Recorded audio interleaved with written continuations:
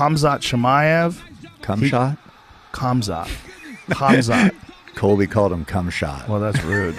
That's rude. That guy's really interesting. Yeah. Really interesting. But he's got to face stiffer competition. You know Colby's nicknames. Yes.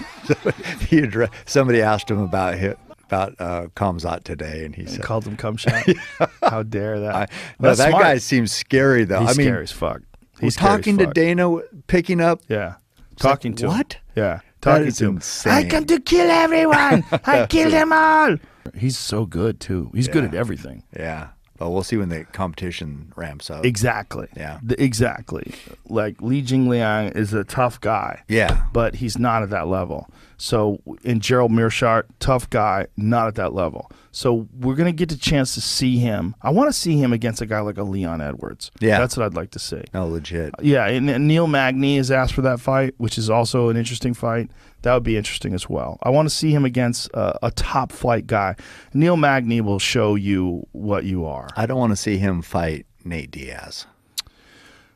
I don't really want that. The only reason why I would be interested in seeing that is because, like, Nate Diaz will find out if you're for real. Yeah. Nate Diaz, like with Leon, like Nate Diaz losing that fight until the 5th round, then cracking Leon and having Leon in real serious trouble. Mm-hmm. I guess, could you see Nate choking Khamzat out? Who the f knows, man? Nate is a beast. Yeah, he is. He is such a fucking I'm more warrior. of a Nate fan. I would hate to see, I don't know. I just want to see him win. I liked when he wins. What I like is Nate getting paid. You know, if Nate gets paid big for that fight, if they set up a main event somewhere, Khamzat and Nate for a title elimination fight, I think if every fight went 100 rounds, Nate would never lose. He's only I like how he talks about in the street you wouldn't be. You know, he still talks about streets. Yeah, God, well, he'll awesome. still fight you in the streets. Yeah, that's why. Awesome. I love that. The only guy who's legitimately beaten Nate is Josh Thompson.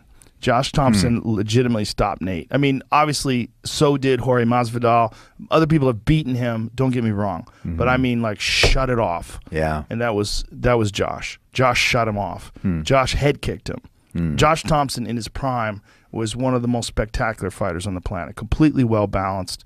He had great wrestling, great submission. Became a world champion. You know, he's a legit top of the food chain fighter, and he's the only guy that ever stopped Nate Diaz.